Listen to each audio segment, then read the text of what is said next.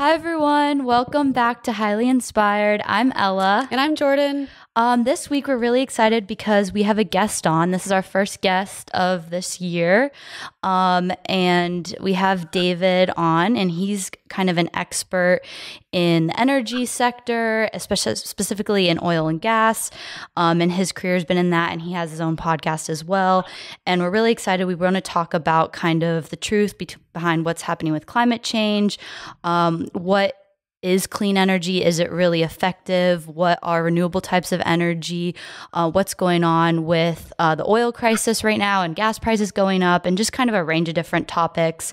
And I think, based off of David's background, I think that he's a really good person to kind of pick his brain on this type of stuff. And he's also written a book that was called What the F is Wrong with Everybody Else, and Why Didn't They Teach You, and What They Didn't Teach You in Business. And I think that's also interesting because Jordan and I love to talk about entrepreneurship and kind of, are you a corporate brain? Are you an entrepreneurship brain, and that sort of thing? So we'll get into that as well. But David, do you want to introduce yourself to our guests and listeners and just kind of walk us through your background, where your career started, and kind of what you're doing now with your podcast and everything? Absolutely. Well, great to be on. Thank you so much for inviting me. Anytime I can talk about the truth about energy, which is the title of my speech that I've been giving around the country, I'm very happy to. So I am an engineer by background. I have an MBA. I played squash for the U.S. national team. I'm a competitive golfer. So I have two sons that are equally busy in all the sports and have, unfortunately, a very open an opinionated view on a lot of the world. As you guys, just from chatting and hearing what you guys are up to, I mean, I think that's so important. And, discussion and debate is the only way forward, and understanding is the only way forward. So I worked in the energy industry for 20 years. I was very fortunate that I was co-founder of a company in 2016 that we were developing assets in the Permian Basin. And we deployed $65 million in about 12 to 18 month period. And we sold the company for roughly $340 million. Wow, and so, that's exciting. so it was good. I stayed with the buyer for about a year, and then I semi-retired, and I wanted to focus explicitly and exclusively on helping raise issues around energy literacy, the importance of energy, all the tricks I think that are sort of out in the world that people tell you the nice solar and wind will save the world. And they really, I think, are doing a disservice to people who are just trying to do the right thing. So that's what I do. That's my background. And I'm really excited to be on with the two of you. Well, that's great. I think that's you definitely are going to bring an interesting perspective. We're definitely interested in trying to get to the truth and the bottom of a lot of these different topics regarding like the energy industry and climate change. And that was just, climate change is something, for example, it's been shoved down our throats since like we've been born. So I think we just have a lot of questions and just kind of suspicions about, what are real alternatives that are viable and what are just kind of things out there that sound nicer than they actually are in reality. Yeah. But first, I kind of wanted to bring up the current event that everyone's talking about, which is oil prices. And it feels like the short answer that we've been given is, okay, there's a war going on in the Ukraine. Russia's involved. We are energy dependent on Russia to some extent, and therefore there's sanctions on Russia. Therefore, gas prices are high. And to me, I just feel like there's more to the story than that. I know that even just like the Keystone Pipeline, we shut that down. There might be rigs here that we could use.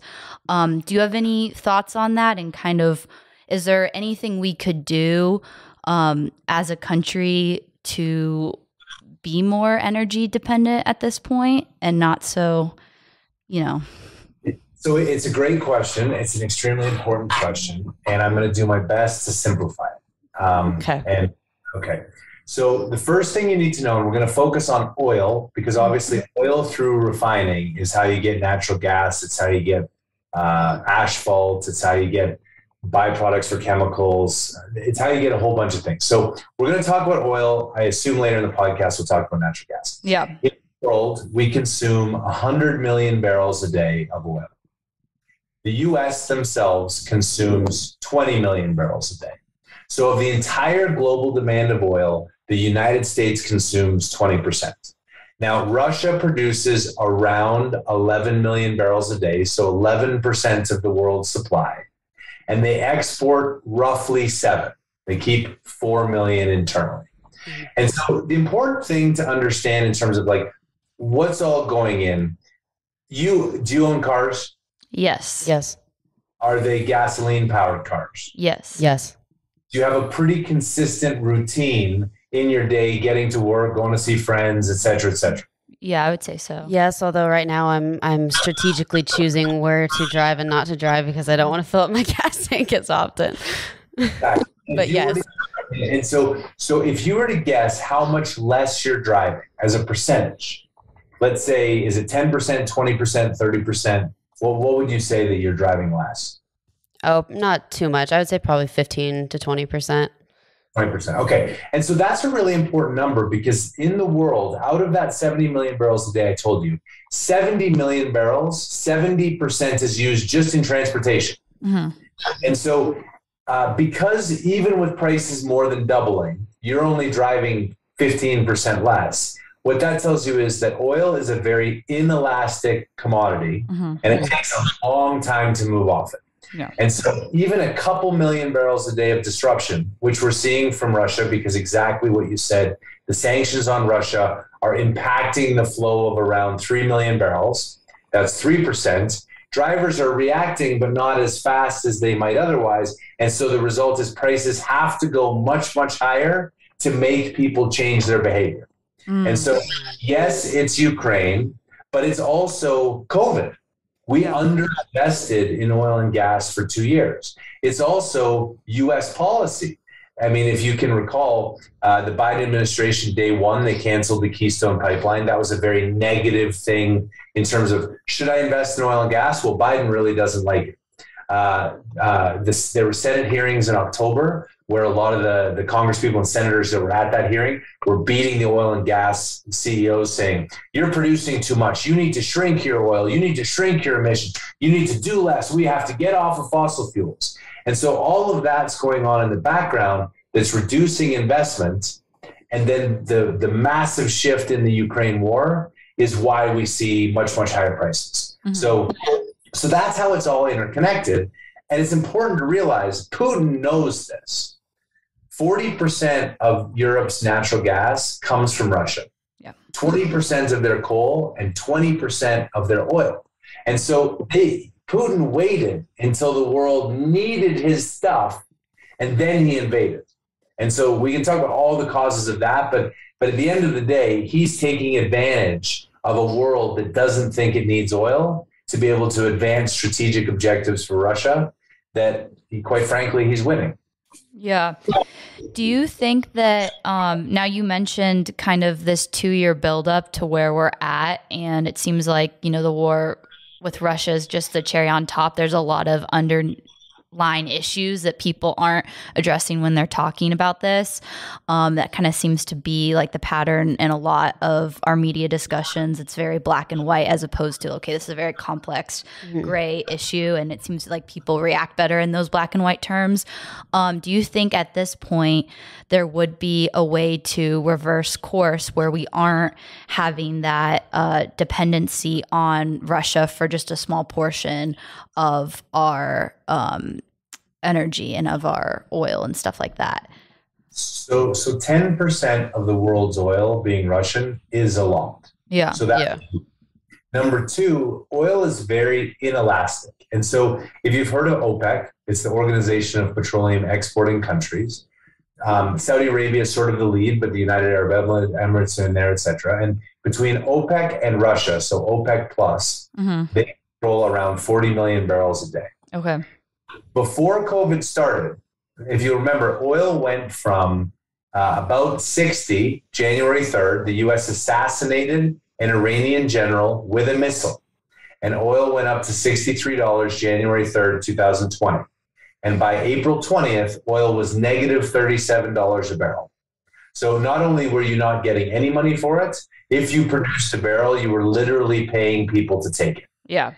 For a lot of reasons. But so declines of oil are in the conventional world, in the OPEC world, would be 6% a year. And I know I'm throwing a lot of numbers, but that's important because if you have 40 million barrels a day declining 6%, that's roughly 2 million barrels a day goes away if you don't replace it. Mm-hmm.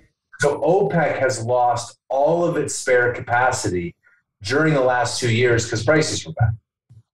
Also, the U.S. administration and Europe have said, we know you have a lot of oil, Saudi Arabia, but we really don't want it in the future. We're green, we're wind, we're solar. You're bad people making bad emissions and cutting up journalists with bone saws. We're not going to take your call in January of 2020. Yeah. Bad. And so now those countries who now realize that they're needed are saying, yeah, we're okay to take $100 a barrel.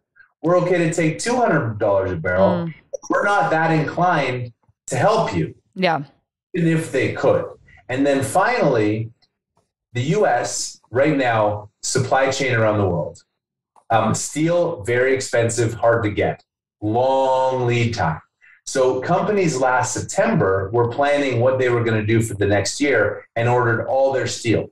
If they want more, it's 6 months lead time.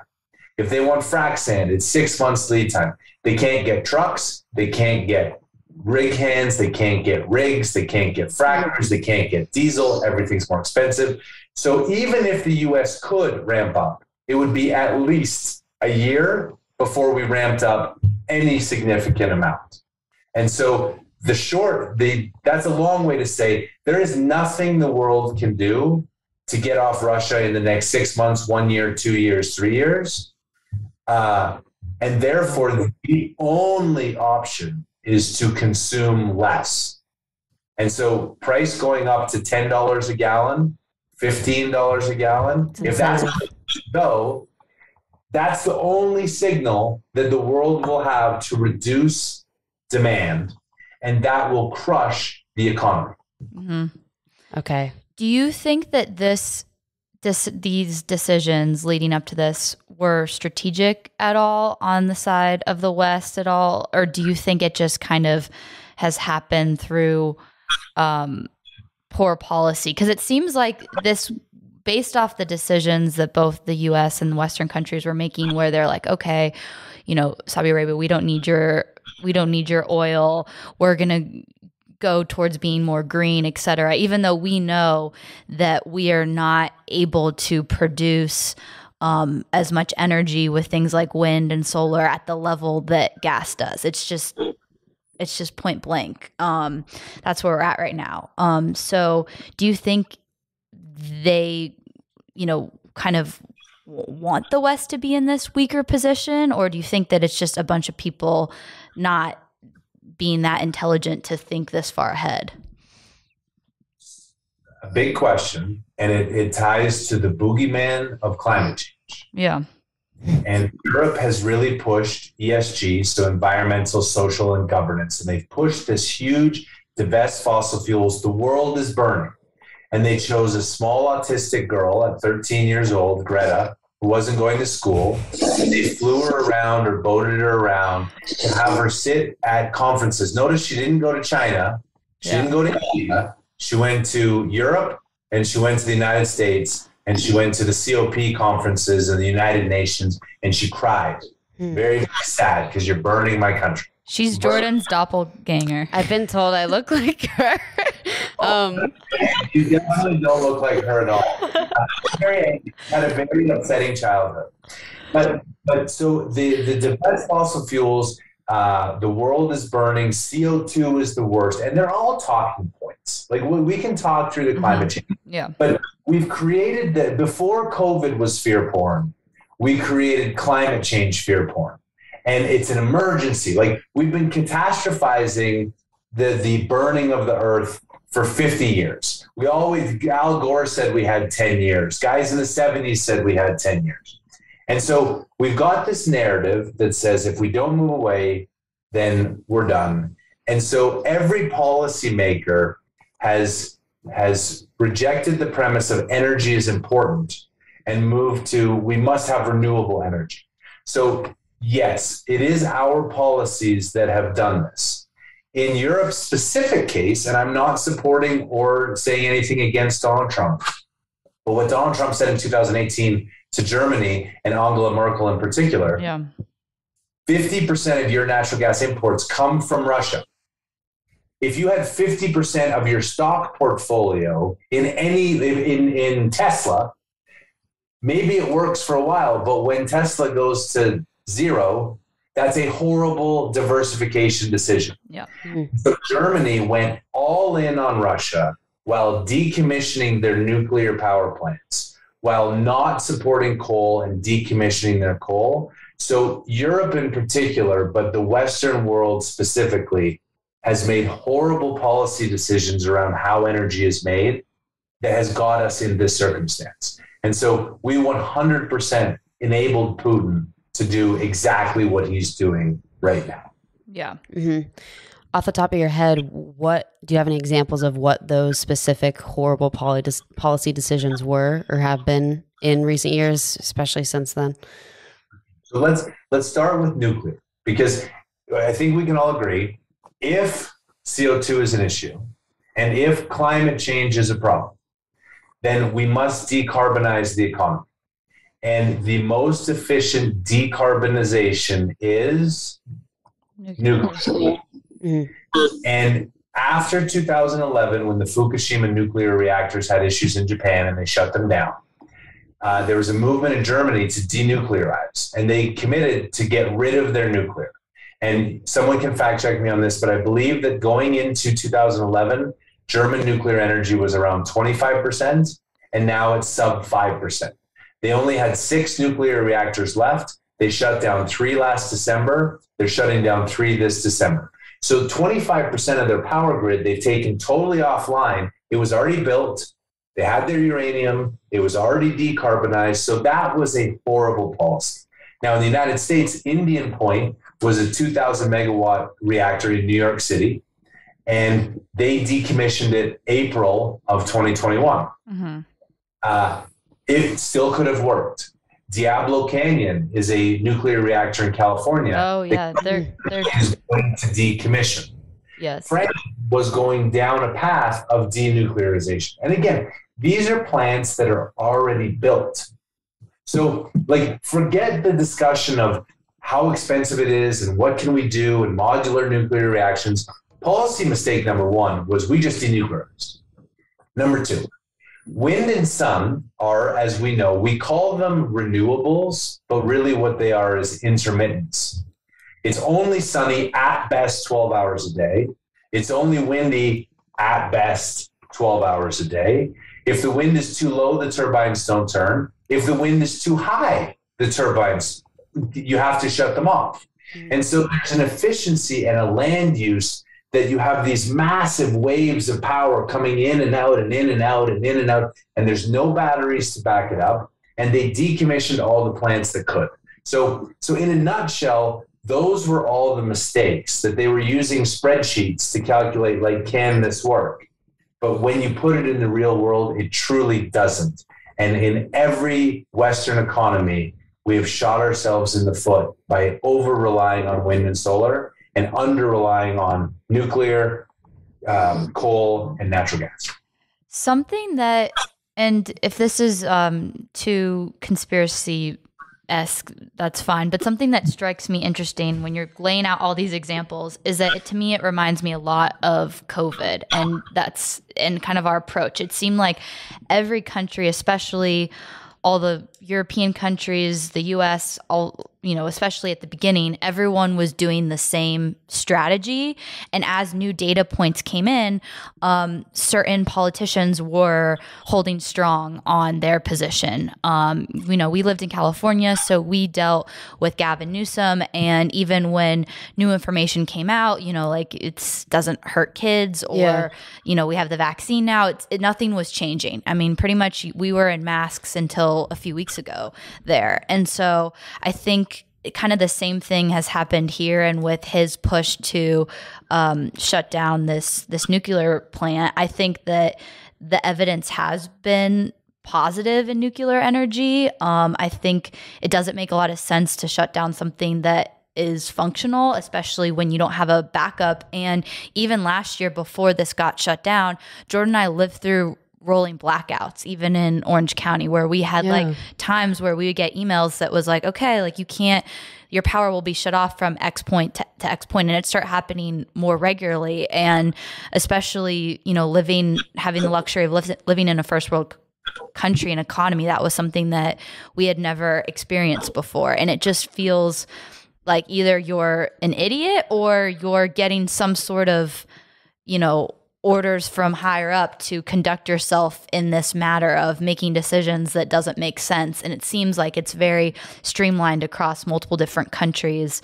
And it seems like some of these leaders kind of come out of the same organizations and are tied to these bigger global organizations that might have other interests outside of just the state of California or the country of Germany or that sort of thing. Do you kind of see that pattern at all, or? Sure. So California is a great case, and I call it in all of my writing, I call it intellectual consistency and honesty. And I know that it's hard to change and tell people you were wrong, right? And so I'll use Fauci in a non-controversial way. Everyone will remember in March of 2020, he said masks don't work. The pandemic plans of the WHO do not include masks. He then came out and said they actually do work, but I lied to you because I needed to make sure that the doctors had them. And so he told the noble lie, but there's more and more evidence that shows that masks really never worked. Mm-hmm. And so instead of him saying, you know what, the mask never did work, and so you end up down a path. So intellectual consistency in Gavin Newsom's case, they're outlawing everything. They're forcing emission standards. They're selling carbon credits, which is the only way Tesla's profitable. And now they're allowing diesel backup generators for houses that they previously excluded because they were so bad for the environment, but now they realize they have power and the voters will be mad. So they let you buy a diesel generator, which is way worse. Joe Biden just this week announced that he's going to change the standard. So between June 1st and September 15th, have you heard of E15 gasoline where the ethanol is blended in with gasoline? Yeah. So between June and September 15th, E15, so a 15% blend, has too many pollutants and it creates too much smog. Now, 40% of the U.S.'s corn stock is used to make ethanol. And in order for Biden to lower gas prices 5 cents a gallon in a global food crisis, he's going to allow them to continue to blend 15%, even though smog and pollution will be way worse. So what is the real goal of our policies? And I'm going to say it's the same with COVID. It's the same with everything. There is $130 trillion that will need to be spent in the United States based on an independent study between now and 2050 to get to net zero. If the average profit margin is 30%, there's $40+ trillion that is going to be made by companies, tech startups, investors, Wall Street. 30%, $40 trillion of wealth to rebuild what we have already so that they get rich and then they continue to give money to the politicians through campaign fundraising and campaign. They only care about being reelected. Yeah. So no one is allowed to have the conversation around reduced consumption. How do we become more efficient? Do we really need to rebuild everything? So at the core, it's that $130 trillion everyone wants a piece of. I see. Figure out how to get it. And that's the core mistake that we as citizens aren't looking at and that politicians are too afraid to raise because they'll lose their campaign contributions. And without money and a platform, you don't get elected. Yeah. It seems very similar to kind of the vaccine approach where there was, things like monoclonal antibodies and stuff that were in circulation before the vaccine that weren't really being promoted as treatment. And then the vaccine came along and that was an opportunity for big pharma to make a lot of money.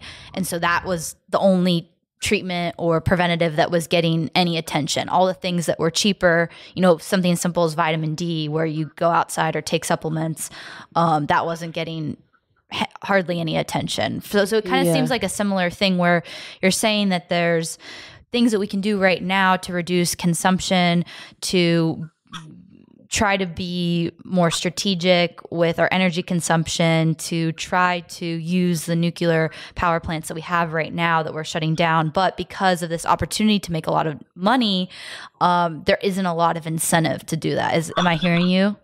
Oh, absolutely. And I agree. So you kick that off as it sounds like a conspiracy theory, but yeah, keyword but I feel like I'm crazy all the time. And obviously I'm a very science driven person. Yeah. I'm a math driven person. I write all the time. Pfizer guided to $50+ billion of revenue for the vaccine this year. A vaccine they make 30% profit margins on, have no product liability, and the government for a time was mandating that people take it, even though we knew it didn't make a difference whether you could catch and spread COVID with or without the vaccine. For the two of you, for me, my two sons, I'm not vaccinated. My two sons aren't vaccinated. We had COVID. We survived in the miracle of miracles. But there's so much money to be made. And then when you point that out, you get yelled at. And then the same politicians who try and shout you down then turn around and say oil and gas is windfall profiting on these crazy prices when oil is a global commodity. We don't control it at all. Yeah. At all. Whereas Pfizer controlled every single part of the vaccine, including the trial that they themselves funded and ran for their own vaccine to get approved. Yeah. So yes, we sound crazy and nuts and conspiratorial, but absolutely it is that way. And as long as we don't have open and honest, transparent discussions, every single person who's a climate change activist who calls me a denier, I invite them to come on my podcast and debate me. And not a single person out of 30 invites so far has said yes, because I will. When they say, well, there will be climate refugees. Well, where will they be coming from?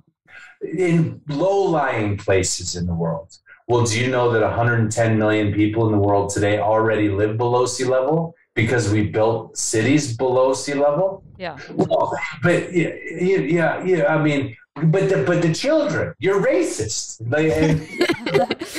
Yeah. Answer, because they cannot win on facts and data. They just tell a better story. CO2 going up, temperature going up, super scary. You should be scared. And the science is settled. COVID, the vaccines are safe and effective. Everything is good. Don't look behind the curtain. That's interesting.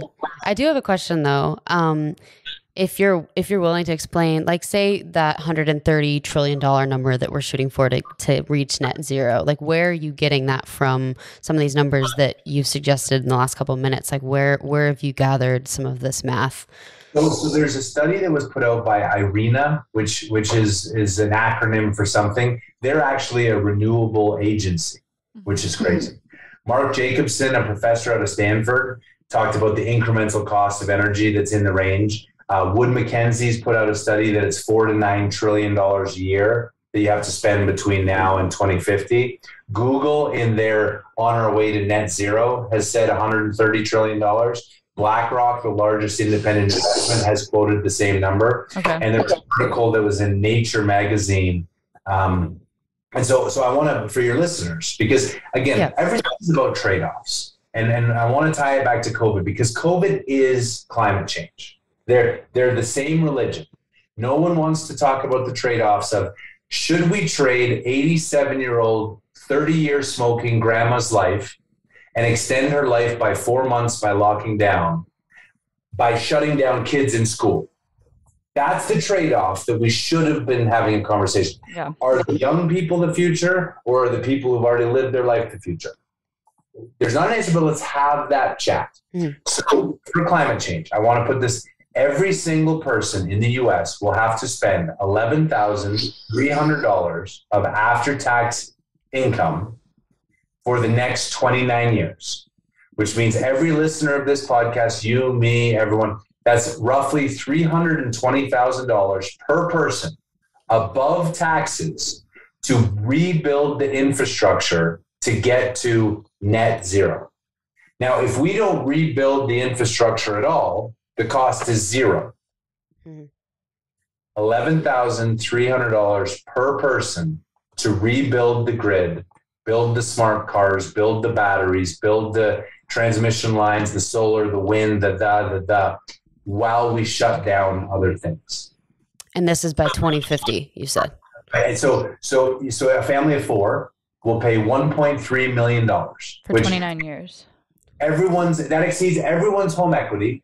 It exceeds all the earning potential. We're already having eviction moratoriums for people that can't pay rent. There's a stat that says something like 42% of Americans don't have $400 in their bank account for an emergency. Yeah. But we're now expecting that each one is going to pay $11,000. COVID, the Federal Reserve printed roughly $6 trillion and sent out money like it was going out of style, right? PPP, PPP2, let's buy bonds, buy securities, go crazy. We would have a COVID-like financial crisis every single year for 29 years, and inflation is already 8.5%. Yeah. I mean, so those are the trade-offs. So whenever someone says, but the climate is burning and the planet is dying, I say, okay, well, here's how much it costs to fix it. And most people say they'd spend $5 or $10 a month to help. Yeah. Not spending $1,000 a month to help. Yeah. And that's the people. Yeah. So I think that's interesting. I think that I wanted to kind of touch on the term climate change denier, because that kind of seems to be a huge thing in our culture. You know, with COVID, for example, it was either, you know, you're anti-science, you're killing grandma. And it's like, okay, well, there's a larger discussion to be had here. And there's even trade-offs within multiple different items. Like, so for example, us all wearing disposable masks for 2 years created a bunch of waste in the ocean. So it kind of these things that, you know, we try to put people in categories where, okay, if you're, you know, you're for climate change, you believe in climate change to the extent that we need to stop everything that we're doing and totally do a 180, and also we should be wearing masks for 2 years. It's like, okay, even those two ideas conflict. So I think us living in this world where ideas don't conflict is just super unrealistic, but a lot of people, you know, they don't want to live in that kind of gray area. So in terms of kind of your position on climate change, do you think that we have any effect on our environment, or at what percentage of our use has an effect on climate change? Is it happening with or without us? Is it a combination? What's kind of your thoughts on the science there? And the first point you made there ties back to the money. The people making this case have become extraordinarily effective at weaponizing words, right? If you spoke out against Leah Thomas, you were a transphobe. If you spoke out against vaccines, you were an anti-vax science denier. And worse, you were racist. If you said BLM riots should see people being arrested if they break into the Apple store in Scottsdale, you were a racist, misogynist, xenophobe. Yes. So they've become very, very effective at weaponizing to shut down discussion. So I'll tell you my view.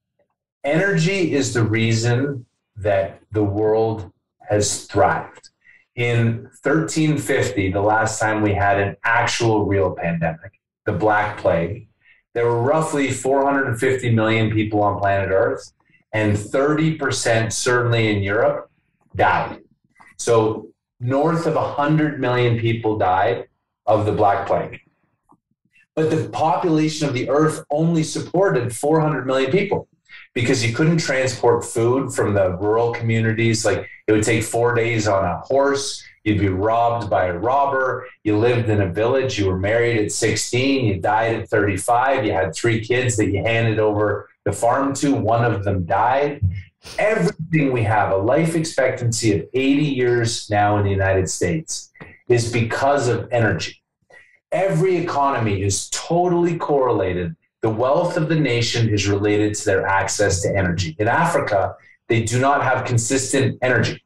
So they burn wood and dung to cook their food, and more than 4 million people a year die of indoor pollution cooking their food.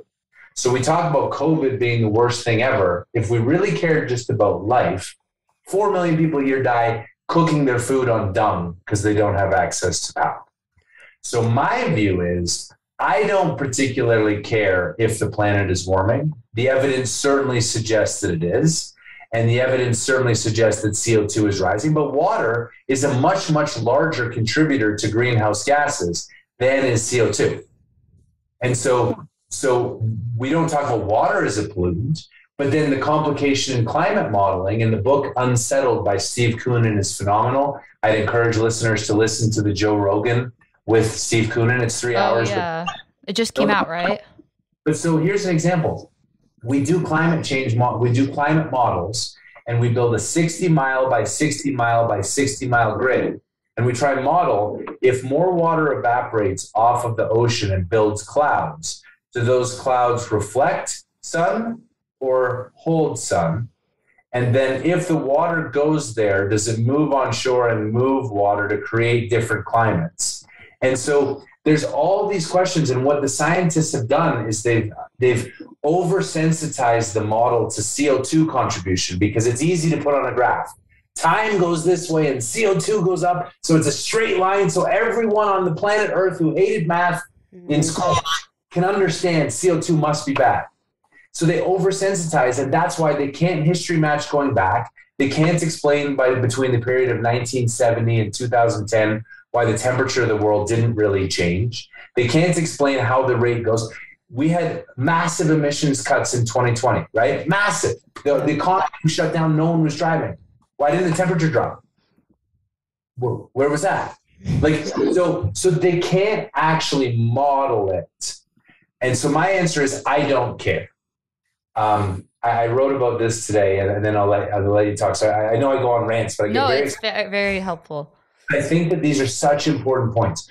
Do you know that the ocean level is rising? And this is agreed to 3 millimeters a year. That's a dime. Yeah.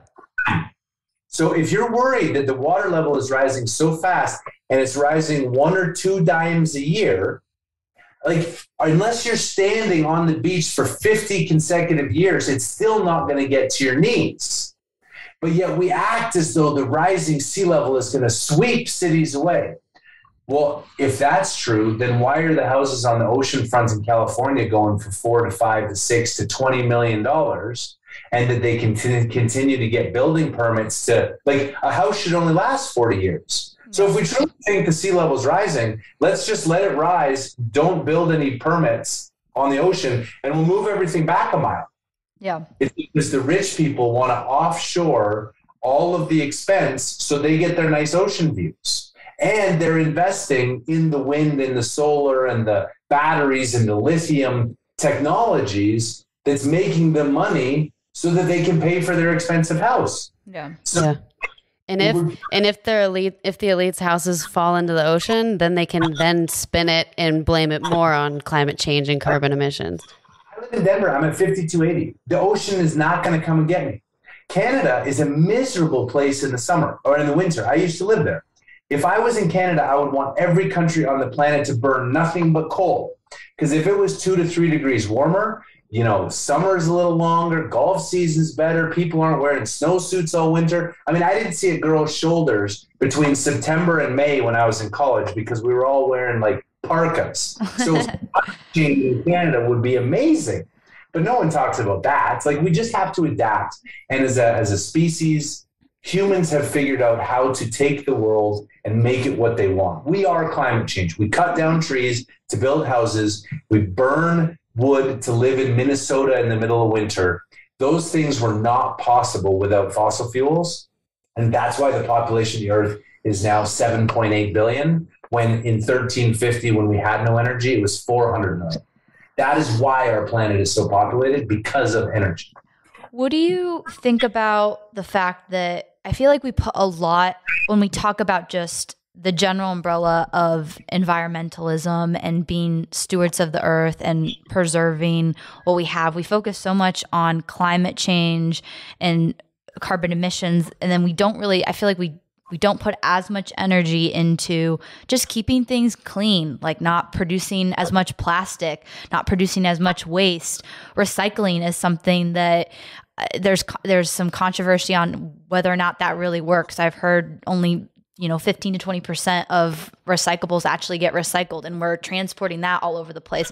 It seems like step one should just be looking at our consumption in general and just toxins that we put into the world. And I feel like living in a first world country, I'm actually, there's so much toxins in our food and in GMOs and in just the production of things that actually scares me a little bit more in terms of my mortality and my health than even just the sea rising or whatever. And not that couldn't be a concern for later generations or whatever. Again, I'm not a scientist. I haven't really extensively looked at those models, but I do know for myself what scares me is just all the toxins that we take on, and knowing that has a long-term effect on my health. And I feel like that is something that we don't talk about as much, and maybe it's because if we did, it would change how corporations run and how people generate money and stuff like that. Do you feel like that's kind of a missed opportunity as well, where we could kind of put the shift of environmentalism into those kind of topics and categories? It's purposely a missed opportunity because we're not putting personal responsibility. Again, I'll use COVID. You protect yourself. If you are elderly, obese, immunocompromised, wear an N95 mask, not a cloth mask, an N95 mask. Stay 6 feet away from people. Don't go out for dinner. Pick times with the store. Have Target have the 9 to 10 in the morning shopping hours. Personal responsibility. But nobody wants that. Everyone wants the government to solve it. And in this case, with climate change, companies, we're not going to reduce consumption. Because if we reduce consumption, we lower profitability. You touched on this earlier. How about the fact that when we went to COVID restrictions where everything was closed, but we knew restaurants would all go out of business, we allowed single-use plastic straws, plastic forks, plastic knives. They all got shipped, and we made all of these plastics. And the year before, they were banning plastic straws from being used because they were so bad for the environment. Yeah. So what happens is companies, they never say, consume less of me. In the same people who are the crazy climate, like the world is burning, I guarantee you they make Amazon deliveries. Yeah. They use Amazon Prime, and the truck comes to their house 17 times a week because they had to order a new little doll Fluffy for their dog. And it's individually packaged. They don't even... It's in like a box that's like 4 feet... And then they're screaming at the person walking their dog outside by themselves, not wearing a mask, being like, "Wear your mask, you heathen!" And Jeff, right, the guy who gives $2 billion to the climate pledge. In Seattle, Amazon sponsors the brand new hockey rink, which is called the Climate Pledge Arena. Has a yacht. He builds a $500 million super yacht that has the same carbon footprint as something like 2,000 humans, that they need to disassemble a bridge, an old bridge in Belgium, to get the thing to the ocean. So he can go there with his brand new girlfriend and have parties out burning CO2 like it's going out of style. And so if he truly cared about the climate, he would say, if you were a Prime member, you only get Amazon deliveries on Monday if you live in Phoenix. Yeah. And Tuesday if you live in Denver. And if you're not a Prime member, you get deliveries once a month. I mean, and that is the extreme example of why the capitalists, Google, 3.5% of the world's CO2 emissions come from data centers. Google, Amazon, Google, because we're storing pictures of cats. The more storage we get, the more we put up our Instagram, social media, video. And so now we have all this computing power. And we're not saying, like, should we turn our computers off? Should we go for a walk? Should we, should we turn in our car? If you truly want to stop climate change, here's what you do. You have vegetarian Mondays for the whole world. No meat, because 14.5% of global CO2 emissions come from livestock. So we can reduce 2% of emissions by getting meat. If you build 8.5% of global emissions come from concrete. So no new buildings whatsoever. And then a whole bunch come from cars. So we're only going to live in buildings downtown. Nobody gets any big space. You get a 900 square foot apartment, lived in the most efficient thing ever. No cars for anyone. How does that sound? Well, Jeff Bezos wants to buy a $500 million yacht, so you can go F yourself. You know what I mean? Yeah, he's not going to participate in that lifestyle. Well, don't you think that's kind of what has been the narrative recently? I mean, it seems like we're moving into these, carless city ideas, everyone living in a pod, being vegetarian. And I think not going anywhere for work, just staying, in remote. your one space all the time, never moving, never exploring, never traveling.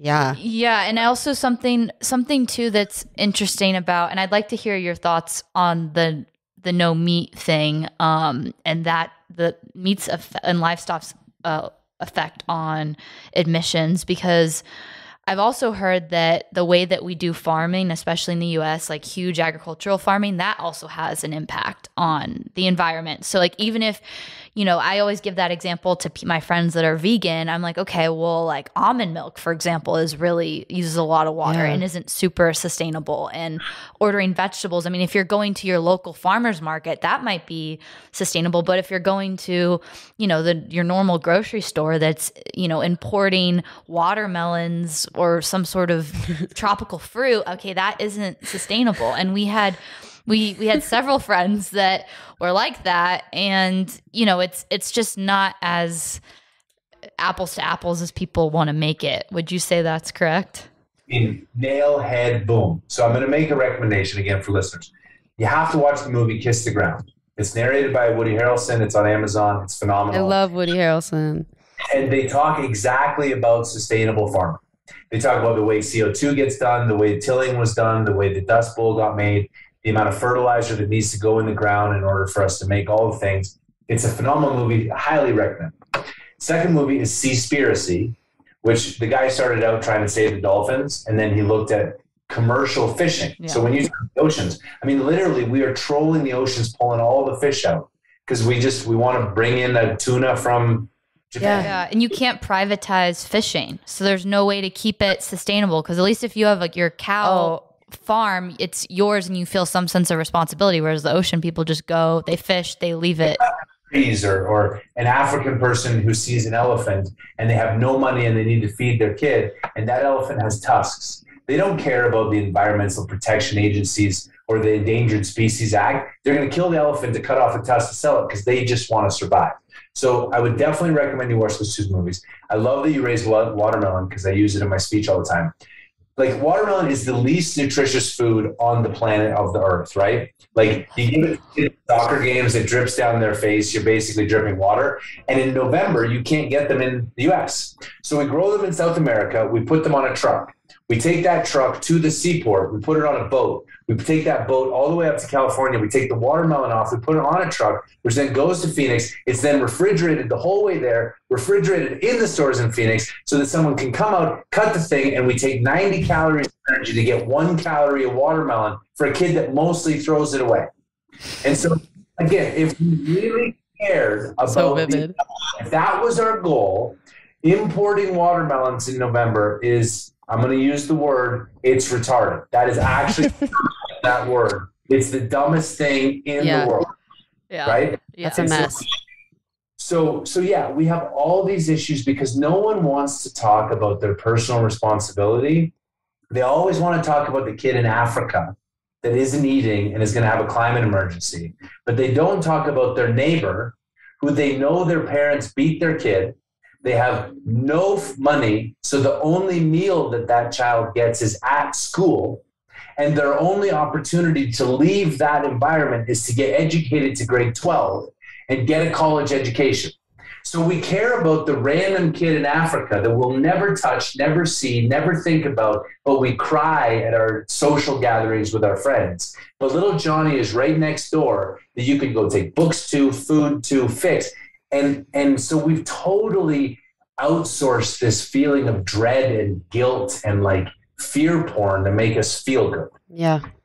So well, posting pictures on Instagram of helping a starving African village will get you more street cred than, you know, helping just a friend who's in a predicament like that. Yeah, and social media doesn't help with, I mean, we've gone through one cascade after the next, and we just did this on our last episode. We talked about I support the current thing, and that conversation, especially with social media, where it went from posting the black square to posting a photo of your vaccine status to doing the Ukraine flag, the little sticker, the sticker, to doing the Ukraine flag. We're all about symbolism, activism, and kind of almost like a social credit score of making us feel good. And it's very short-term fixes, where when really doing the right thing doesn't always feel immediately good in terms of, you know, how others are going to view you, because you might be doing it quietly, or it might be a hard thing to do, like to actually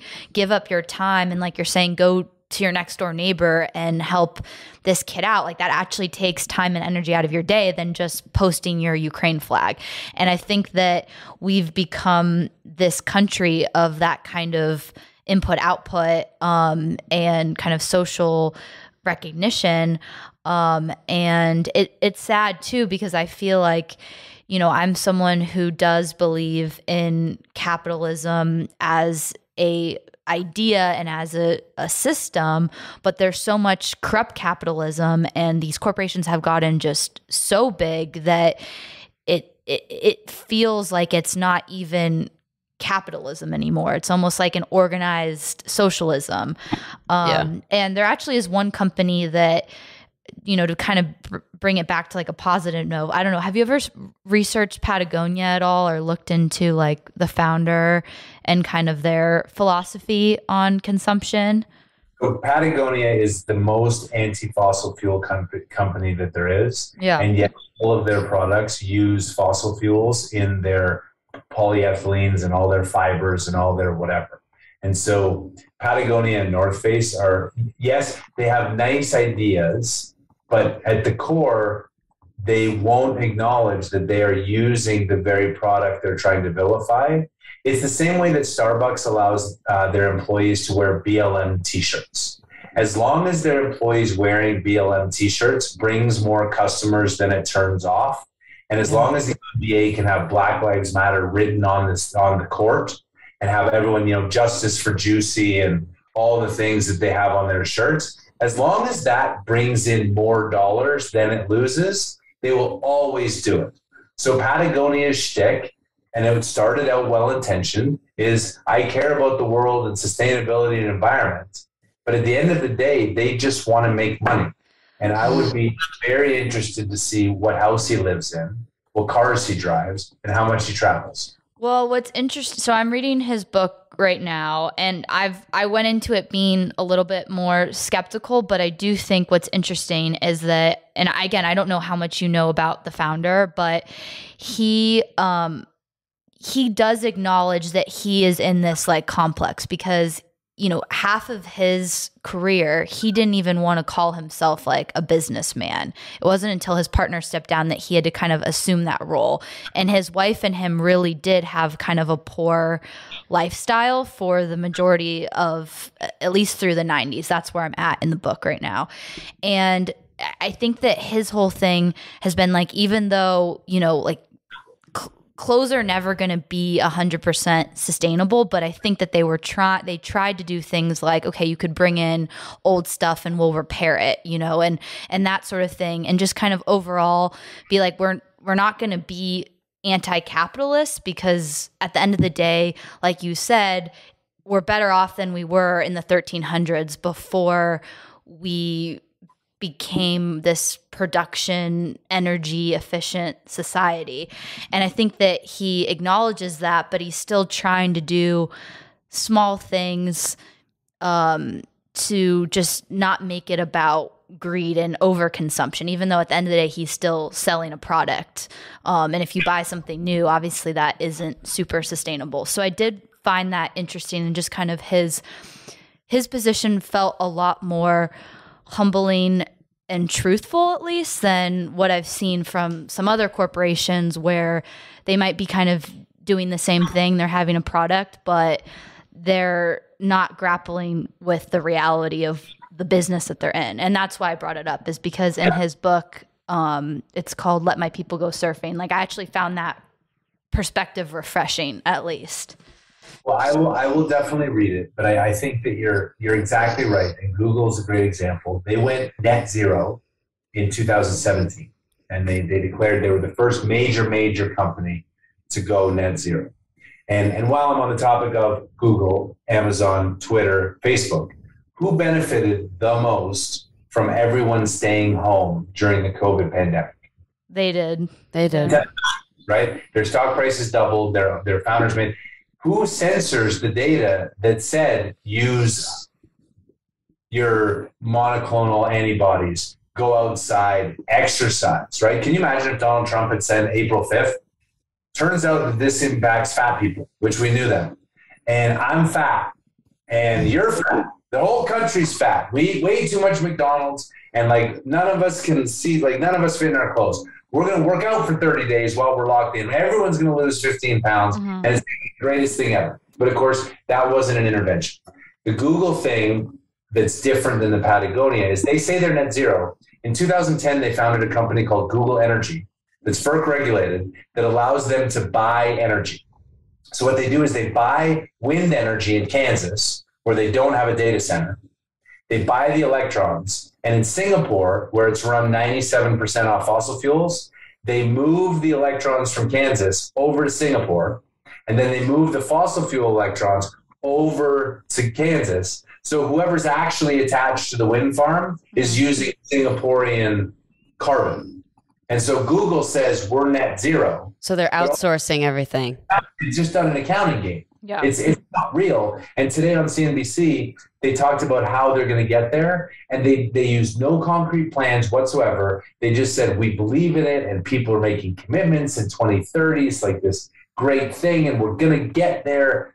Everyone is virtue signaling with their flags and their fists and their everything. And if the Patagonia founder is actually living his values and giving away 100% of his money and making African kids better lives and sustainability, then all the best. Yeah. Well, it's interesting because he started 1% for the planet, and his perspective on that was like, I've done a lot of, research into organizations that are like climate change focused or environmentally focused, and his frustration was that a lot of them weren't actually doing that. And so he's definitely kind of a skeptic, but still his heart is kind of aligned with the same thing that some of these other people are saying, but it seems like he might have a more realistic approach. And again, is kind of, he's coming from a place of like, I just grew up around nature, and he grew up very poor and, grew up surfing and kind of in that era of the 60s, and just kind of coming from a place of preserving that lifestyle and being connected to the earth and whatever. And I think that the consumption has gotten us so, and technology and stuff has gotten us so disconnected from just camping and going on hikes and being outside. And we were scared of going outside for 2 years, which is sad.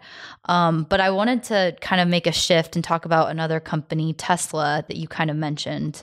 And there was something you said about how they wouldn't be a company if it wasn't for some sort of grant or something that people can apply for. Yeah. I mean, Tesla's a great example. Okay, so first of all, I have to say, I love the car Tesla. Mm-hmm. Like, it is a great car. I would never own one, because if I'm going to spend $100,000 on a car, I want it to go more than 300 miles in a row. And I just like the IC. But I will admit, empirically, the Tesla is a phenomenal car. Tesla, the company, is so massively overvalued, it's insane. Elon Musk is a brilliant entrepreneur, and we can go all day around Elon's current move into Twitter. Yeah. And I fully believe Elon is not a dumb guy. Currently, Tesla is valued around $1 trillion. Remember when he tweeted, have secured private funding for company at $420 a share? Do you remember that? Yeah. It was where he got in trouble. He lost the chairmanship of Tesla. He got fined $10 million. The SEC was supposed to review all his tweets. And it was because he said he secured funding at $420. And split adjusted, that works out to be $83-ish a share. Elon knows they traded 1,000. He knows his company is probably worth $83 a share. It currently makes 967,000 cars a year. Toyota makes 12 million. It trades at north of 20 times revenue. Toyota trades at 1. Yeah. So he knows. So I think he just wants to sell all of his stock while it's worth a lot, and he's the world's richest man, to lock in his gains and then buy into the next thing, Tesla or like Twitter, pick your thing. So, but Tesla, to get as part of the S&P 500, you need 4 consecutive quarters of profitability. Tesla is cash flow negative from an operating basis, but California has implemented a rule that if you sell a combustion engine car, you need to buy a carbon credit from a car manufacturer that makes an EV car so that you offset your credits. So as a result of this, Tesla was selling $380 million of credits a quarter, and they were losing $360 million selling cars. So their only profitability was selling carbon credits to the car companies that are now trying to build EVs. And then they got 4 consecutive quarters of profit, and they added them to the S&P 500. And because of the way money markets work, if you're a passive fund, you have to own the stock. So the stock went from 650 to 800 just by its inclusion in the S&P 500, which gives it all the flexibility to raise money, sell stock, do this, do that. So Tesla at core has invested around $19 billion in assets. It trades at $1 trillion. Exxon, by comparison, has invested $300 billion, and it trades at $250 billion. Like, it's insane. Yeah. This affair with Tesla as the company, because it's a car company that makes a car that has been recalled massively, can't self-drive, can't go more than 300 miles. You have to repair the battery. It has major fire risk if it's parked in a building. Mm-hmm. So it's insane. Okay. So, I mean, yes, I totally agree that Tesla is overvalued. I've said before, I think you're almost investing in an insurance policy with Elon Musk, because without him, I feel like there's no Tesla also. And I do think that there is, especially like post-COVID, there has been this kind of weird situation with the market and, cryptocurrency and just, it's just been very interesting seeing these evaluations that aren't intrinsic. And I had to do that a lot in my portfolio management class senior year, where we were valuing companies and Tesla always came up, and there really wasn't a way to back up the share price to its intrinsic value. But talking about those carbon credits that you're talking about, if that were to go away, would that positively impact Tesla or negatively impact their NOI? So it would negatively, and they put the risks that they will go to zero. They acknowledge that. Okay. Because now other companies, Chevy, Volkswagen, Mercedes, everyone is going into EVs, so people aren't going to need to buy the cars. Now, all of this is driving lithium prices up massively. Yeah. And he did a tweet, and I can't remember the magnitude, but the magnitude of lithium prices is up something like 5 or 10x now. And lithium is required for batteries. We go back to Russia. You asked earlier on, what's the risk of Russia? 30% of the world's nickel comes from Russia. So, all the politicians in America are like, we need to get off Russian oil. We need to get to EVs. Well, where does the nickel for the lithium batteries come from? The same place. We need to get solar, 90% of the components for solar come from China, made by Uyghur slaves. Like, I mean, so we really struggle to tie the thing. So with Tesla, it is a great product. The carbon credits, it's now selling enough cars at 1 million cars a year that it will continue to grow. And it's a wonderful car. It will get much, much more competition. But the fundamental problems are with EVs, right? So Chevy Bolt had a $1.8 billion recall because the batteries, if they're punctured, they burn, and they burn everything that they're in. And so they had 2 fires on Chevy Bolt. So they recalled them. And this was the advice they gave consumers. Number 1, you should not charge your car overnight. And number 2, you should not park it in a garage. Well, that's not very helpful. Well, everyone's going to do that. That's like, those are the 2 most important things to making it comfortable. In the class, the Ford Fusion is a hybrid. It's $28,000 a car. The Chevy Bolt is $42,000. So you're paying $14,000 more for a car that can only go 200 miles. That takes 9 hours to charge without a supercharger. And at a supercharger in California, where the rates are so much higher, it would cost you between $120,000 and $180,000 to build your own supercharger, which is why they charge so much for you to charge the supercharger. And you can't charge your car in enough time, and you can't park it in a garage. Mm-hmm. That problem with EVs, and it will always be a problem. There's a reason EVs didn't work as a market solution before the government put in all these policies with subsidies and et cetera, et cetera. Well, something that Elon Musk said on, I think it was the Babylon Bee podcast, which he said that the reason why and I don't know, this is what he said. I don't know if it's true or not. This is just what he said. He said that the reason why he went the electric vehicle route was not because he knew it was the end game solution to reducing oil consumption, but that it was a transition into cleaner energy. And it wasn't, he said it wasn't from the person, he never thought about climate change. His perspective is, what do we do when non-renewable energy runs out? Like, what is the backup? Yeah. And I guess, so that would be my question to you. Like, what do you think, take climate change out of the equation. If there's a finite amount of resources, like we can't keep this lifestyle going forever. At some point, will that run out? And if it runs out, what do we do? I love that question. And yes, with 100% certainty, the only thing I care about is scarcity. Yeah. At some point, everything runs out. And in a supply-demand world, as something runs out, it becomes extremely expensive.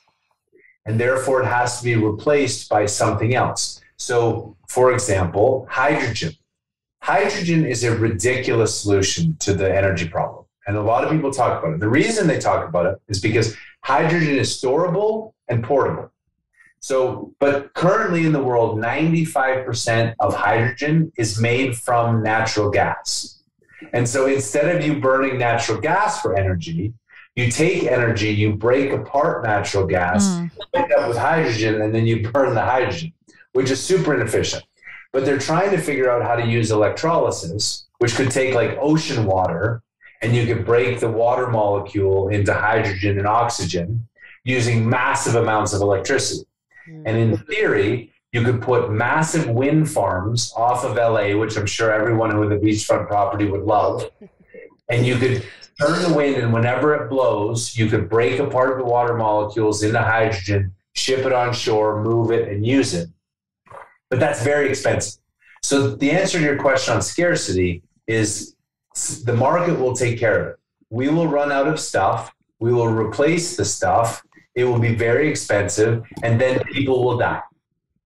And again, I'm not really that popular at parties because, I mean, I have a humanistic, optimistic mindset, but I feel like when people don't have these real conversations and they're too busy posting a picture of their cat and their Ukrainian flag and their Black Lives Matter t-shirt, they're missing like the core crux. Yeah.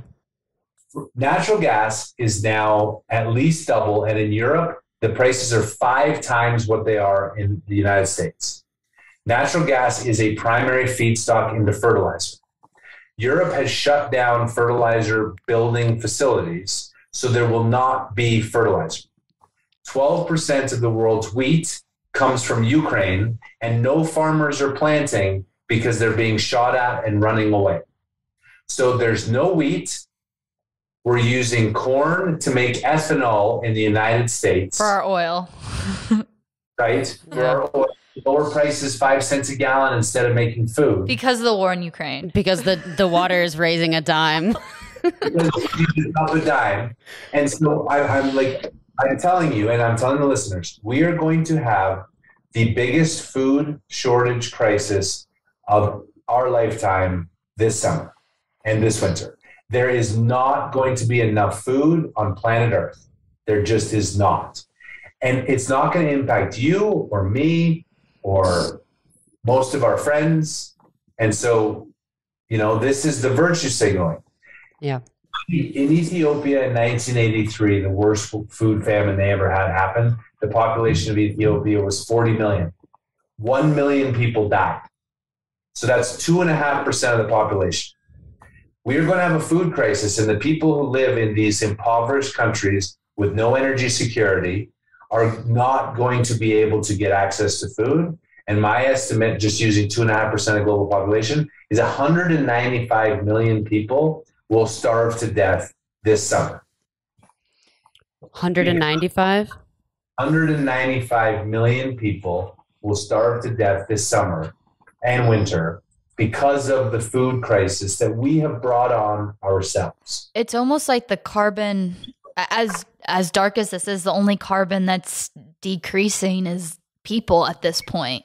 And that is a phrase that goes around a lot too, is like, because we talk about a lot of the same people that are super extreme in climate change and kind of in globalism, that sort of thing, are also very, they talk about the population being too large, but that also kind of ties into what you were saying before with how energy has made it possible for food to go around and for us to not be in this model where we're just stuck in our village and we aren't being able to transport different foods and stuff like that. So, that's really disheartening to hear. And I think especially since we just we're very disconnected with how our food even comes to our front door. I watched this time lapse of basically all the steps it takes for you to get food into your home in the modern world. And it's just such a large chain of events. And I was listening to a podcast that was talking about the Great Depression and how one of the ways we got out of it so that people weren't starving was people just had to start having their own gardens. We did the same thing in World War II. But in places where they aren't even able to do that, there is going to be a lot of people that are starving. And I think that people have forgotten how much progress we have made even in the last 20 or 30 years with third world countries not starving as much. Most of the country or most of the world doesn't starve anymore. Isn't that correct? In the 90s and the 80s?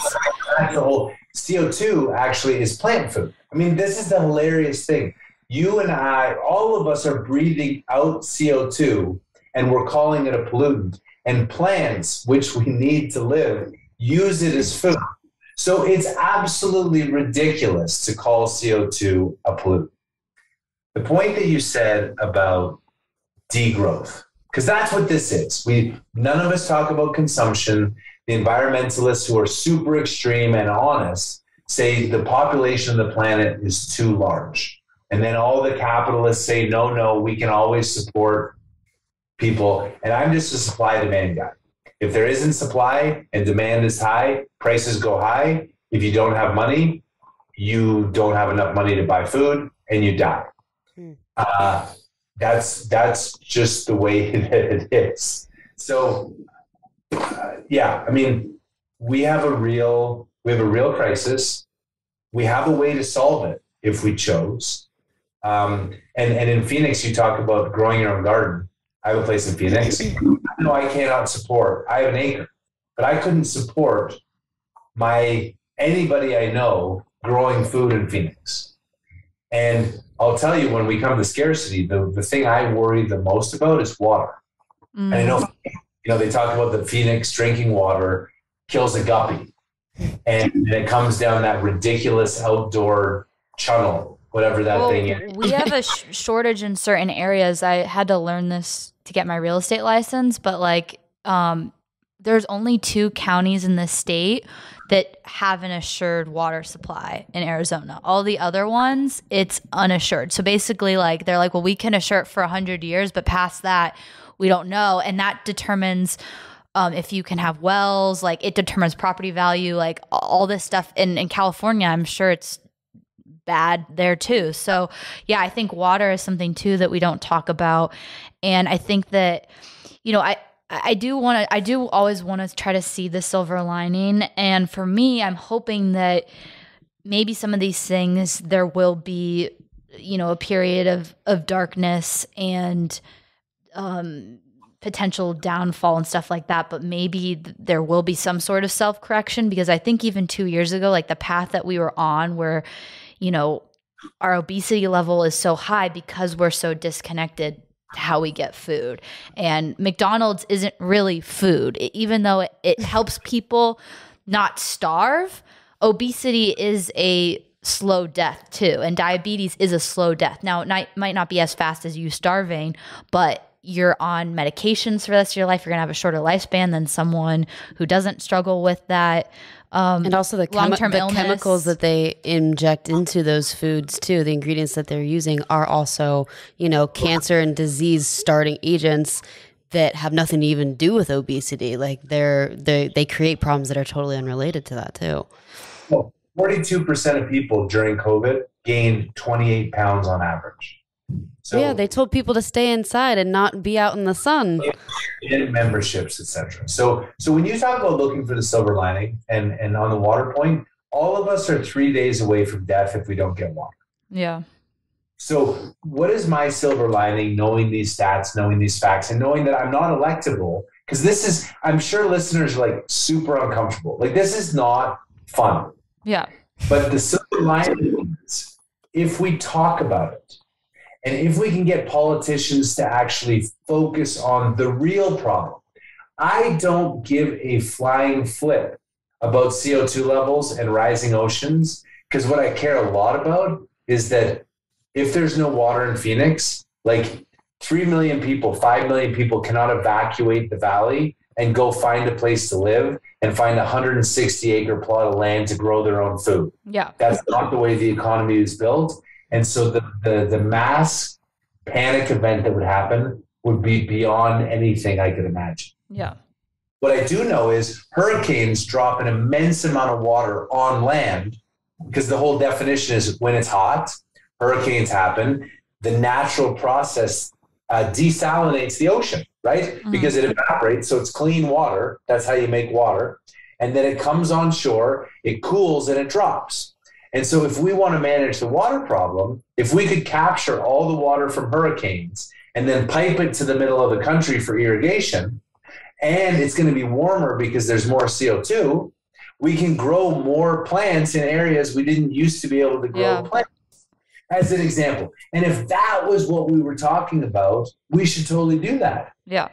Batteries are super cool. Wind can be cool. Solar's cool. But you know what has reduced? No one knows it. Since 2005, the U.S. has reduced CO2 emissions by 15%. Europe, since 1990, has reduced CO2 emissions by 20%. Mm-hmm. The reason is coal to gas, natural gas switching. 5% of the coal plants in the world produce 73% of the world's emissions. If we just embrace natural gas, fracking is essential for natural gas. Yes. That's why Putin doesn't like fracking. Putin says fracking is for monsters. Mm-hmm. Russians were funding the anti-frack campaign in the U.S. because if the U.S. wasn't able to produce the amount of gas we would, natural gas prices would go crazy. So Russia would be able to sell it for even more to Europe and be able to finance his war, not just against Ukraine, but Belarus and everybody else. So he was anti-frack. to enable his economy. So if we embrace natural gas, shut down coal, embrace nuclear, all forms of energy, and have real conversations without canceling people, that's the solution. Yeah. Wow. This is amazing. So that people can hear and listen and talk and learn and explore instead of being told they're too, their sentence headline from the New York Times. I have a quick question just because it's connected to what you just said. And I have been coming across this a lot more recently, and I have a hunch it's going to be surfacing a lot more, especially on social media. The technology for creating artificial fossil fuels. I have seen a lot of marketing surrounding this. I don't know anything about it. Do you know anything about it? Do you think that that's going to be something that a path that we're going to go down, I guess? Possible. It is extremely expensive. They talk about hydrates in the ocean that they can mine and break up and create the evolution of methane. Anything that's synthetic is extremely expensive. Mm-hmm. So is it possible? Yes. So to the scarcity answer, in 500 years, if the planet even exists and we haven't killed ourselves with our nuclear bombs, which is like a real risk, or if a meteor, if you've seen the movie Don't Look Up, which a lot of people think was climate change, I think it was everything. I mean, everyone's panicked and then the Earth gets hit by an asteroid and we're all dead. That's what finished the dinosaurs. But like, I think that everything is possible, but scarcity is the limiting factor. And at some point it becomes so expensive that the planet population has to come down to 100 million or 200 or a billion, whatever the resources of the planet can support at that level of scarcity is what the level of population would be. And if you truly, truly, truly wanted, Thanos from the Avengers, I know this is a crazy analogy, he wasn't wrong. And I gotta admit, I kind of cheer for him now. If he just snapped his fingers and half the people went away, our resources for our planet would double. Mm-hmm. So instead of having 500 years, we would have 1,000, and it would be totally random because he snaps his fingers. None of us want that because we love the people we know, and we don't want to lose half our friends and half our kids. And, you're going to lose half your spouses because divorce rate's 50% anyway. But do you think that part of the problem is that we, you bring up the asteroid example. Like, I think that part of the problem is that we are very naturally self-centered, both in ourselves and in our humanity. And I think that that's kind of the crux of the problem with climate change is we think we're the cause and the solution, as opposed to we could all just the ice age happened. These things happen. We're little. We're 6 very feet tall. Little compared to the earth and compared to the universe. And if you're religious, compared to God, whatever these things are that are bigger than you, and we're actually very insignificant. But because we come from our own perspective, we think that we have a bigger impact than we do, and therefore we want to outsource our solutions to big institutions and governments and stuff like that, and then we're kind of in this standstill. My best friend says ego is the problem with everything. Ego is the reason that the war in Ukraine won't end, because no one can admit they're wrong. Ego was the reason that we thought we could interact on COVID and none of the public health officials would change their mind. Ego is the reason you fight with your spouse, yell at your kids, have problems with what ego is the cause of everything. And we believe that we can control and fix everything. And the example I use is from COVID, and it's a really interesting one. I'm sure you guys remember before about March 10th and 11th. Remember, we didn't really know what this thing was coming over from China. People were worried. People weren't going to Phoenix Suns games. They weren't going to Colorado Avalanche games. They weren't going to restaurants. They were terrified. They were self-regulated. I was going out every night because I looked at the data and I didn't really think I was going to be exposed. I'm 44. I don't have any comorbidities. I even knew that at the time, and like all the research and all the data that was being published by the mainstream media said it. So the old people and the fat people and the scared people all stayed home, and the young people were in restaurants that were a third full. And if we had not done anything, the terrified people would have stayed home. The not terrified people would have gone out. You might have died, and then all your friends would have been like, whoa, I better not go out. I better stay in. But if you both survive, then another friend would be like, I could go for dinner. And then another friend would go for dinner. And then you'd go for the ball game. And then you'd go to the basketball game. And then you'd travel. And humans will put their self-interest first. And it's egotistical for us to believe that we can impose solutions that are right, where the mass of society will always do what's right.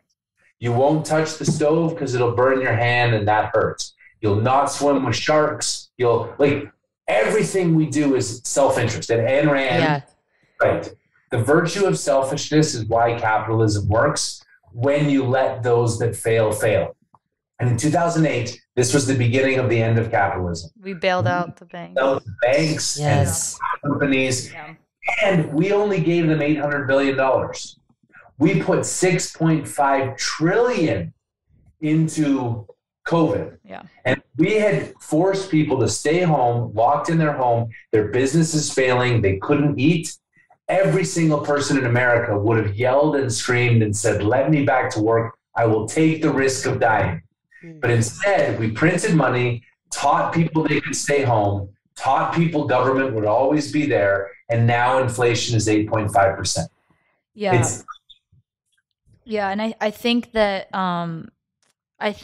what is interesting going back to the '08 crisis and then kind of tracking the next trajectory where we are now is we don't let this like evolutionary process of capitalism pan out. And therefore, these big banks always have that sense of security that, we can do whatever we need to do because we'll always get bailed out. Like that is not that isn't real capitalism. That's corrupt capitalism. If there's a safety net, you aren't going to have that real tension. And when you look at, if you take an economics class, you see that capitalism is a real science if you just let supply and demand do its thing. Like it will work itself out.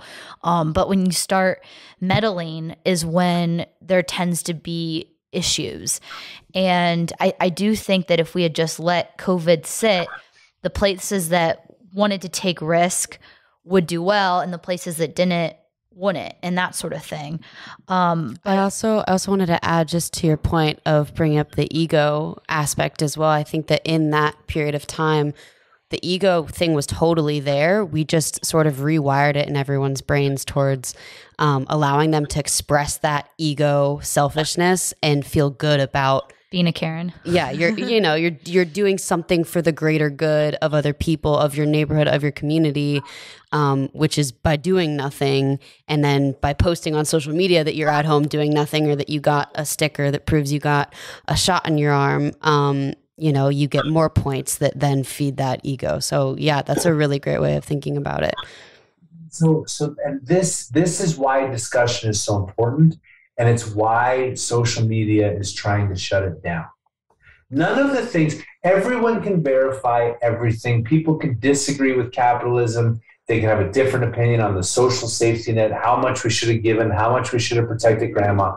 But the only way you get to the right solution is through discussion and different viewpoints and listening to people and arguing. And those that are advocating that Elon Musk will destroy free speech because he wants an unregulated internet is insane. Yeah. Because it is the control of the internet that is leading us to not have these open and honest conversations about what the real issues are. And I would bet, and I would ask listeners, for those who are listening, send a note. Like, had you thought about any of these issues before? What do you disagree with? What do you agree with? Yeah. What would you do about the water issue? And so we talk about market distortions. Solar and wind is the ultimate market distortion, as is electric vehicles. If you buy a Tesla, you get $7,500, but they're a $100,000 car. So who can afford it? Me. I want a $100,000 car because I love the Tesla and I can tell all my friends about it. So I'm going to get $7,500 back. It doesn't help the poor people. Wind and solar have preferential purchase agreements. This is fact check it all day long. If you are a utility like Xcel, you must buy every kilowatt of power that is produced by a solar or wind farm whenever it's produced. Therefore, if it's available, you must shut down your coal and your natural gas plants to accept it if there isn't demand. And that makes the coal and natural gas plants less efficient. But the wind and solar companies don't need to pay for that. Yeah. Here's another trick. Utilities are a regulated monopoly. And for Xcel, their regulated rate of return that they are allowed to make is 10.2%. And so in Colorado, the state of Colorado has put in regulation that says 85% of the power here must be carbon-free production by 2030. So what does that mean? They must shut down coal and invest in solar and wind. Xcel also built a plant called the Comanche 3 coal plant in 2010 that was supposed to last until 2070. They're going to charge consumers $1 billion to decommission it so that they can charge their rate holders all of the $1 billion and a 10% rate of return. So that's $100 million a year they're going to charge consumers to shut down a plant that works. And to replace it, they're building a $7 billion solar facility in northern Colorado, including transmission, that they will charge consumers $700 million a year of fees to replace the power we already have. Mm-hmm. So fees just went up $800 million for electricity payers, and they wonder why there isn't enough power to go around and why their bills are going higher. Yeah. Because regulation has totally distorted the market and forcing a solution that makes no sense. Well, the same thing can be said, I think, with the housing as well in LA. I interned for a lot of real estate development companies, specifically multifamily. And because of the regulations there with affordable housing, and instead of being like, okay, we're going to promote affordable housing only groups, what they would do is be like, okay, well, 30% of all apartments, even luxury apartments, need to be affordable. But when you do the economics of that and try to underwrite it, it doesn't work. So then developers are just like, okay, we're just not going to build new apartments there. And then your supply is tightened and then prices continue to rise. So it kind of seems like a similar concept, and something that I feel like, at least just visually, has made me kind of start to be a little bit more skeptical of solar, just in terms of, is it really that much better for the environment? Is I've seen these like solar farms in China where it's hills and miles of solar. And I'm like, okay, here's all this beautiful greenery. Again, going back to that environmentalism versus climate change point, and really trying to separate those two issues as two separate tracks. And to me, that is kind of an environmental violation, because here's all this beautiful nature and we're just putting a bunch of basically metal on it. Like, is that really great? I don't know. Maybe, maybe not. Maybe it's worth it. But the image isn't the most attractive thing when you think of nature. Yeah. So, the amount of land to produce the same amount of power in solar than it does in nuclear. Mm-hmm. And it takes 200 times the amount of land to produce in wind the same amounts in nuclear. Okay. And solar and wind is a land play. And I actually had the idea today. I am going to try and permit a wind farm in my backyard. Okay. I'm in a very affluent neighborhood in Denver where everyone here would tell you fossil fuels are bad. And I want to go erect a 450-foot wind turbine with a blinking red light. And see how your neighbors... Doesn't the state pay you for that? Or can't you get a bit of money for that? But I'm going to go through the process of applying and have my neighbors all fight to not allow my wind turbine to show the hypocrisy of the fact that they're happy to have the rural Kansas farmer look at that red blinking light and see eagles be killed by the hundreds and birds killed by the millions a year. And I want my neighbors to fight. There was a proposition that was put on the Colorado ballot. They want to reintroduce the gray wolves, which eat livestock and small children, and reintroduce the gray wolves into rural Western Colorado. And it became a proposition on the ballot, and it passed. Now, where it passed is Denver and Boulder, and where it didn't pass is the community that are going to put the gray wolves. And the politician that is from that community in the Piceance Basin said he was going to put a proposition on the ballot to bring gray wolves into Denver. Because I guarantee you, the first gray wolf that grabs a child and eats that child, the person who voted for that proposition, it's done. Not going to be. But it's all. Yeah. I don't want the wind turbine here, but I need wind. This is amazing. Yeah. We're solving the problems, and it's intellectual inconsistency and ego that people won't see that. Yeah. So I think we've covered pretty much everything that we wanted to cover, but just kind of to wrap things up on, again, like kind of a positive note. So what do you think, just super high level? So it sounds like nuclear energy, fracking, what other areas should we be focusing on if, especially a lot of young people who do care, we do want to preserve, we do want to have this earth around for longer. We do want to be energy independent, and we do want prices to go down and stuff like that. What can you just give kind of a high level overview of the things that we should be focusing on instead of some of this other just narrative stuff that isn't really that impactful? So this is what I would advocate. I think everyone needs to take the time to read and learn and think about the problems of the world. And I know on social media, it's so easy. They teach you, they train you. And I'm sure you've seen the movie. I think it's called it's not The Social Network. The Social Dilemma. Social Dilemma. And the algorithm is built to scroll, feed. And you see headlines and you take points away. Climate refugees, solar's good, natural gas bad, nuclear good, Ukraine good, Putin bad, whatever it is. We have to start researching and we have to start debating.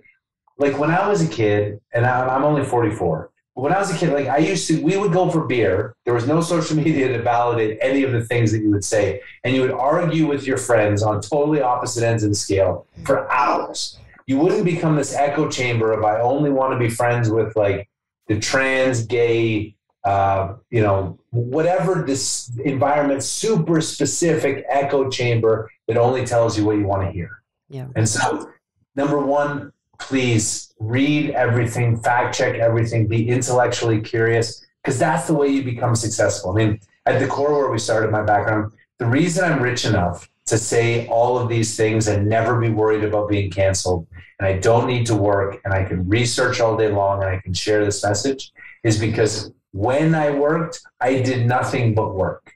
There was no work-life balance. There was no what would I do in my spare time. I woke up thinking about work, I worked, and then I went home and I thought about work, and I did that for 20 years. I think young people are being given bad advice to think about these other things. There's a time to think about those things, but right now it's like work, read, learn, engage. And then the last thing I would say is, and you all have the platform to share this. Mm-hmm. And your friends who are all the climate change all the time, all the solar, all the wind, and do the things, they need to engage in discussion with each and every one of you so that they see the other side. They don't have to agree with it, but they have to see the other side and understand there's a balance. Because I will tell you, Putin is not going to stop in Ukraine.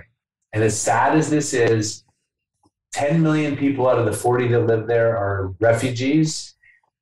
Putin is likely most of Ukraine will be gone by the end of this. Mm-hmm. And so you can put the flag and be all the sad, but you need to understand why he's doing it, what it means to you, and how we can stop it from happening in the future.